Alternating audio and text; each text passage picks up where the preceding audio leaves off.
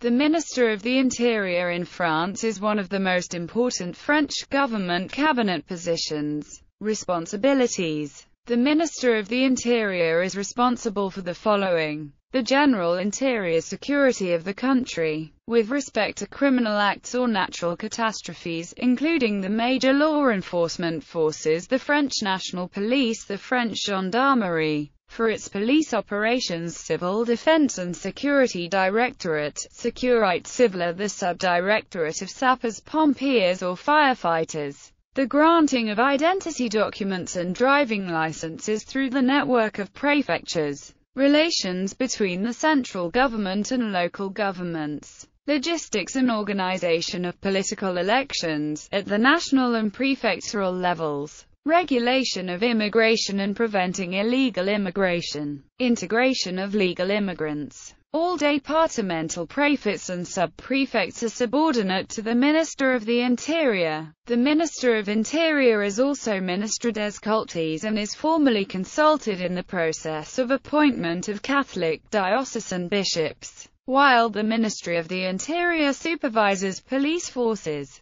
It does not supervise criminal inquiries. Criminal inquiries are conducted under the supervision of the judiciary. The ministry's headquarters are located on the Place Beauvau, facing the Élysée Palace. Place Beauvau is often used as a metonym for the ministry. The current Minister of the Interior is Bernard Cazeneuve.